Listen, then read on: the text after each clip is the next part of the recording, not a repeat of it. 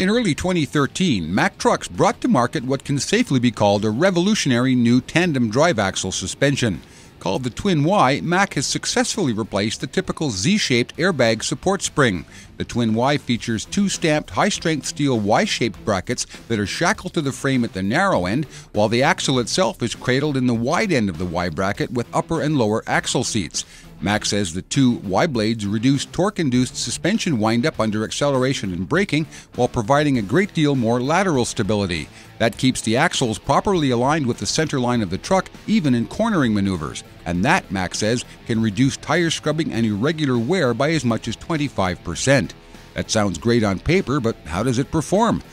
Well, we took a Mack Pinnacle equipped with the Twin Y suspension around the track at Mack's now retired Allentown Proving Grounds and ran it across a few of their test obstacles to check out their performance. As you'll see, the track is no powder puff and neither is the Twin Y suspension.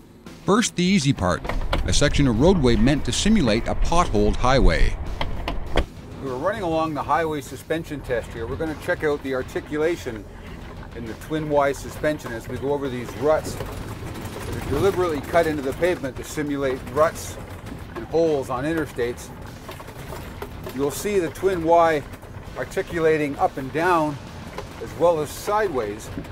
Lateral movement in there to take out some of the stress off the axle and the frame. It's designed to do that, and that's what gives it the extra stability and the really smooth ride. Those grooves in the pavement are about 1.5 inches deep and replicate a layer of asphalt coming away from the highway. The suspension took most of the abuse, leaving the driver, me, relatively unscathed. Here's Mack's marketing product manager for on-highway trucks, Jerry Warmcastle, explaining how the suspension design works.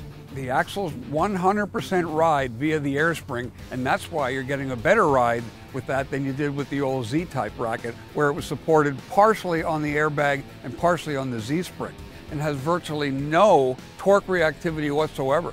So when you get on that throttle or you have a hard braking circumstance, it stays very level and stable. The cornering ability of the Twin Y, because of the lateral stability, again based on the design, is far superior to anything we've had before. It's almost like the difference between making a quick lane change with a Chevy Caprice or a BMW. Next, we took the truck over to what Mack calls the rutted road test. To a highway truck, this would be like driving through a poorly maintained truck stop parking lot or an off-road situation. The holes are between 8 and 10 inches deep. This gives you some idea of how much articulation there is in the Twin Y suspension and how it handles very uneven ground. And now we're heading into the unpaved road area. This one's designed more for vocational suspensions, but it'll give the Twin Y a pretty good workout. First challenge is called the Rut Road. Some pretty deep offset trays here where one side of the suspension will dip down first, and then as the other side goes through it, it'll dip down on the other side. And in each of the ruts, you'll see there's ridges put into them to really give the suspension a bit of a workout. So I imagine that Twin Y is just bobbing up and down there right now. Okay, we're just getting warmed up. The worst is yet to come. Over here is the curved washboard test. You can see it's a series of raised ridges about 6 inches high and unevenly spaced. Toward the end, it curves, adding a lot of lateral stress to the suspension as well as the vertical stresses. This course is called the curved washboard. Same as the other one. For a bit, it's straight, unevenly spaced humps in the road to give the suspension a bit of a workout, and then they throw in a little bit of a curve as well, which adds a bit more stress to the suspension. We're going into the curve right now. Twin steel blades of the suspension keep the axles perfectly aligned with the truck, and the airbags, not the mounting shackles, are supporting the full weight of the load. The axle seats are clamped to the axle housing by Huck U-bolts on both sides, and as a bonus to the maintenance department, they never need to be retorqued. Our final test of the Twin Y comes on this ugly piece of ground, just a series of randomly placed rocks embedded in concrete and a tight turn to make matters just a little bit worse for the suspension. Here comes the rocky curve. This is a nasty bit of business. Engineers have embedded fairly large rocks into concrete. Random, of course, different sizes, large ones and small ones. So as the suspension absorbs the up and down movement from the rocks as it passes over them, it's also got to deal with the turning forces, the lateral forces that are put on the suspension by the truck and the road, and of course the bumps.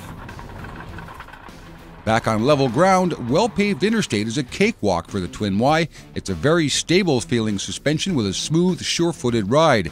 Out on a road like this, there's not much for the Twin Y to do but keep the axle straight and absorb a few random bumps.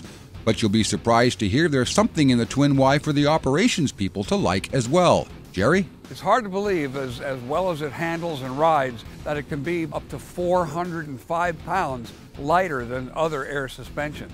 400 pounds is a huge amount of weight to take off a truck these days, and as you just saw, there's no trade-off in performance or durability. I think Mack has a winner here. It's a truly unique suspension that breaks the mold of the typical Z-spring arrangement, and it does so with startling results. At Mack's Customer Care Center in Allentown, Pennsylvania, I'm Jim Park for today's Trucking's Ultimate Test Drive Series. Drive safe and keep your seatbelts fastened.